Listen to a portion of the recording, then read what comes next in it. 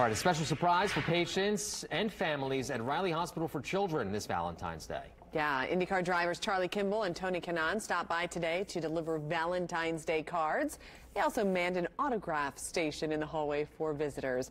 Both drivers said they were excited to be able to visit Riley to help everyone get excited for the Indy 500 and bring smiles to patients' faces. Tony Kanaan also talked about why this May has very special meaning for him. It's all the hype, right? I mean, we'll talk about, the weather is getting better, although it's really cold today, it's sunny outside. And for me, it's just that anticipation. Special year for me. I mean, I just announced that this is the final lap. So I think emotionally, I've been trying to get ready for what's coming. I think it's going to be an extremely different month of May for me. The 104th running of the Indianapolis 500 will be Sunday, May 24th.